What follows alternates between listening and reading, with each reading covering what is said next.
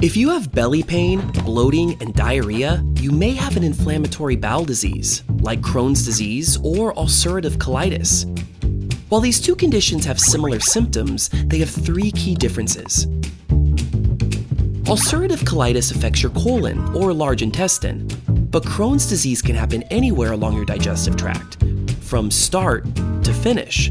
But even though your mouth can be affected, usually Crohn's affects your colon and the lower part of your small intestine. Your intestine walls have many layers. In ulcerative colitis, the innermost lining of your colon is inflamed and damaged. With Crohn's, the inflammation can be throughout your intestine walls. Ulcerative colitis usually spreads along the lining of your colon. But with Crohn's disease, the inflammation may skip around, leaving patches of healthy tissue in between areas with problems.